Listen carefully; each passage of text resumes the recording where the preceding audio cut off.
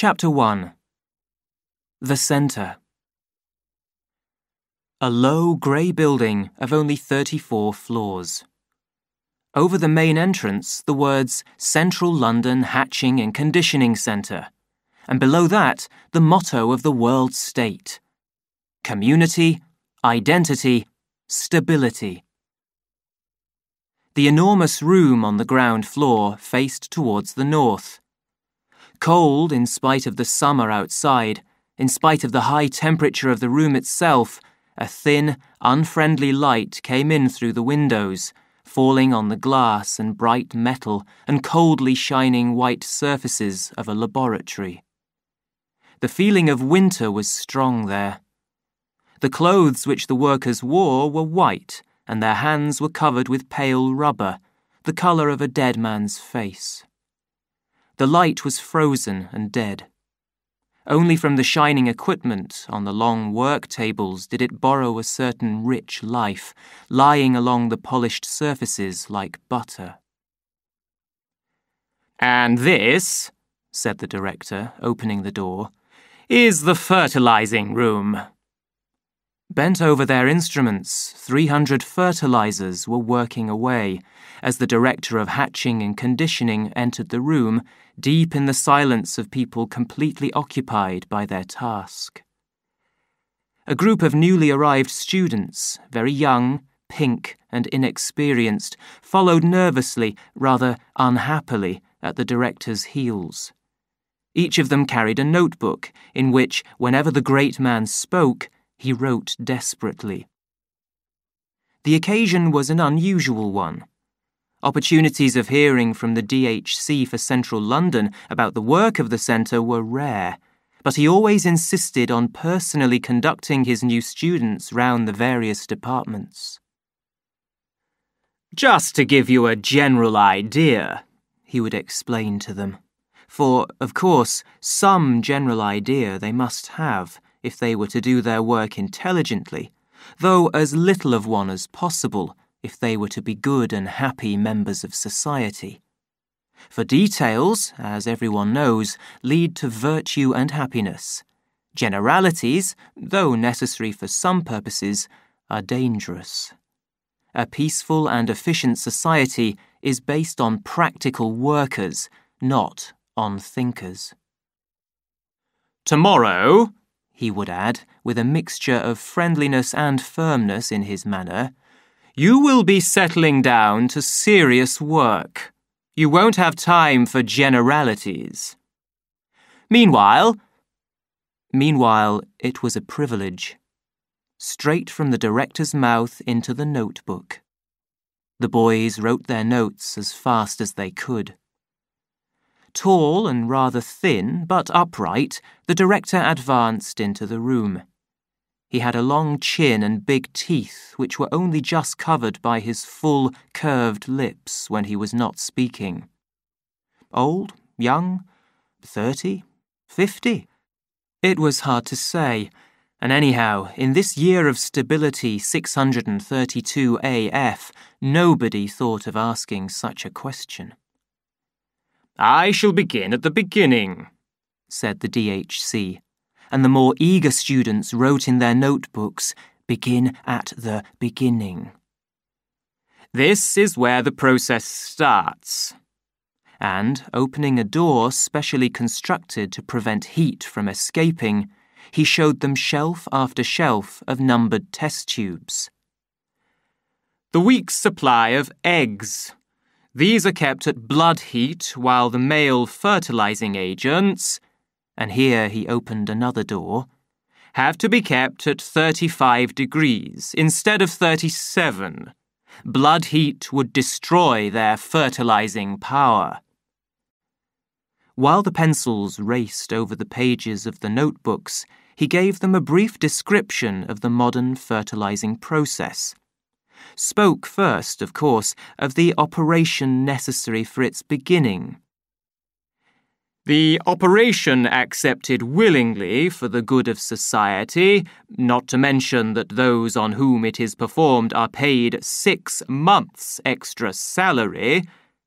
described how the eggs, after removal from the body, were kept alive and developing, mentioned the liquid in which they were kept, and, leading the students to the work tables, showed how this liquid was taken from the test tubes, how, drop by drop, it was carefully examined on specially warmed slides, how the eggs were examined to make sure they were normal, and then counted, how they were afterwards transferred to a container which, and he now took them to watch the operation, was placed in a warm solution in which the male fertilizing agents swam freely, at least 100,000 of them in every thousandth of a litre of solution. How, after 10 minutes, the container was lifted out of the solution. How the fertilized eggs went back on the shelves. There the alphas and betas remained until definitely bottled, but the gammas, deltas and epsilons were brought out again after only 36 hours to be treated by Bokanovsky's process. Bokanovsky's process, repeated the director, and the students underlined the words in their little notebooks. 1 egg, 1 embryo, 1 adult. That is normal. But a Bokanovskified egg will divide into many others, from 8 to 96, and every one will grow into a perfectly formed embryo, and every embryo into a full-sized adult, producing 96 human beings instead of 1. Progress! But one of the students was foolish enough to ask what advantage this method of producing human beings had over the natural way. My good boy! The director turned sharply and stared at him. Can't you see? Can't you see? Bokanovsky's process is one of the major instruments of social stability. Social stability. Standard men and women, all exactly the same. The staff for the whole of a small factory from one single Bokanovskified egg. If we could Bokanovskify without limit, then for the first time in history, we should truly reach our aim of community, identity, stability. But, unfortunately, the director shook his head, there is a limit to how much we can Bokanovskify. 96 seemed to be the limit, 72 a good average. Noticing a fair-haired and red-faced young man who happened to be passing, the director called to him. Mr. Foster, come along with us and give these boys the benefit of your knowledge by explaining the processes the embryos go through. Mr. Foster smiled. With pleasure. They went. The bottling room was a scene of ordered activity. Pieces cut from the pigs' stomachs came up from the organ store below in little lifts. The lift doors flew open. The assistant had only to reach out a hand, take a piece, place it in the bottle and smooth it down.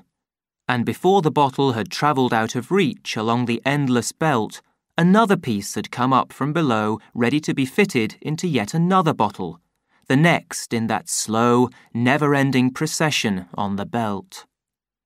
The bottles advanced, and the next group of assistants made a small cut in each piece of stomach as it moved past them in its container, dropped into the cut an egg taken from one of the test tubes, smoothed the edges of the cut over it, poured in the salt solution in which it was to grow, and already the bottle had passed into the next room. Here, the date of bottling and all necessary details about its contents were marked on it. They passed through a room where details of all the bottles were stored on cards. These details were used by the officials who had to calculate the numbers in each group needed for society at any time. From here, they sent their figures to the fertilizing room, which must provide the embryos that they asked for. Opening a door, Mr. Foster now led the way down a stairway into a room below ground level, still very hot and with all daylight carefully shut out. The only light was artificial light, red and faint. "Embryos are like photograph film," said Mr. Foster, smiling at his own joke. "They can only stand red light." This was where the sex and social grade of each future human being was determined. He pointed out 3 long rows of shelves, one above the other. Along them, the bottles moved very slowly during the treatment given to them, before they came out into the daylight, and the contents changed from the condition of embryos into that of living people. 267 days was the time required for the whole process to be completed. On the 267th morning, daylight and independent existence, so called. "But in that time, we've managed to do a lot to them," said Mr. Foster with an air of satisfaction.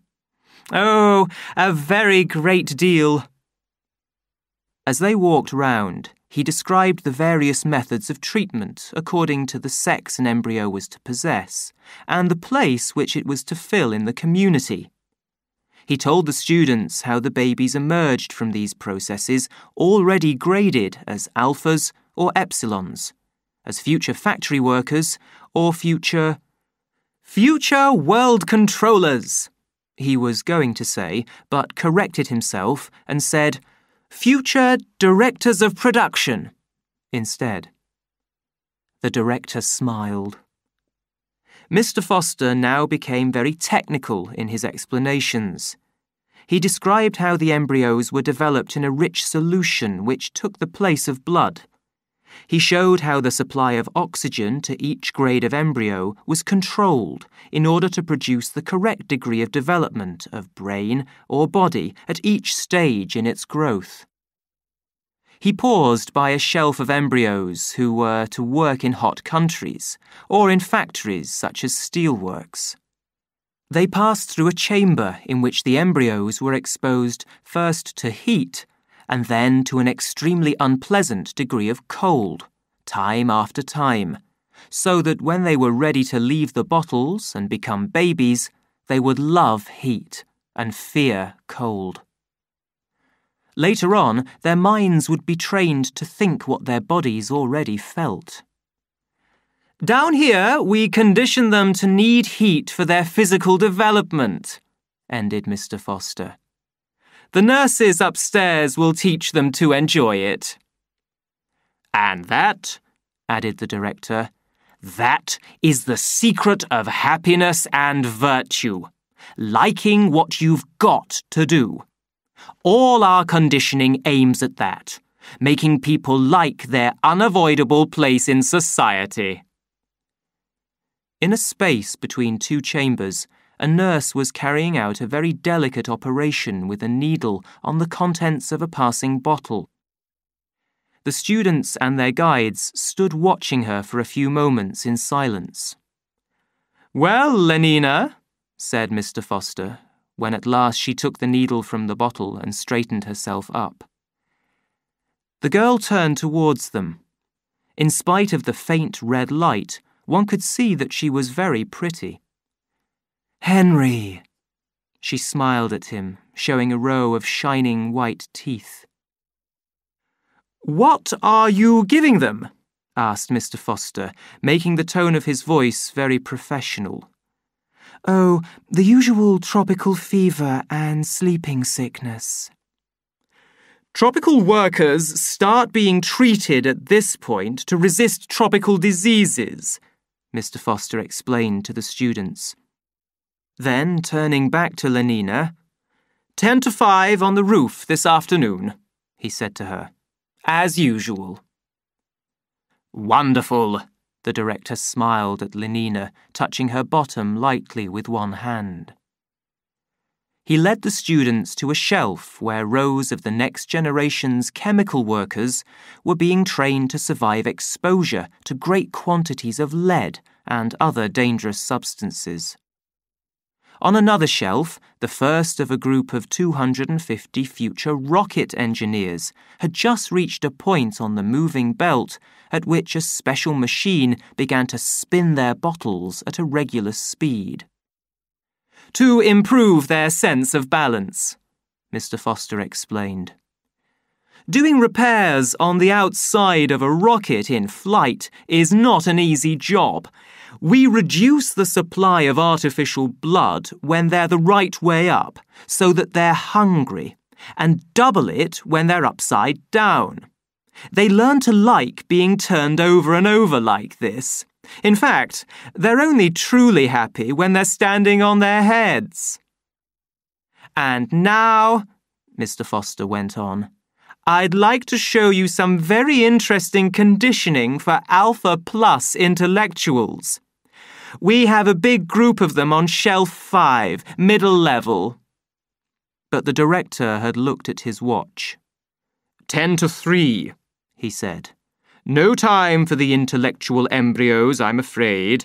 We must go up to the nurseries before the children have finished their afternoon sleep."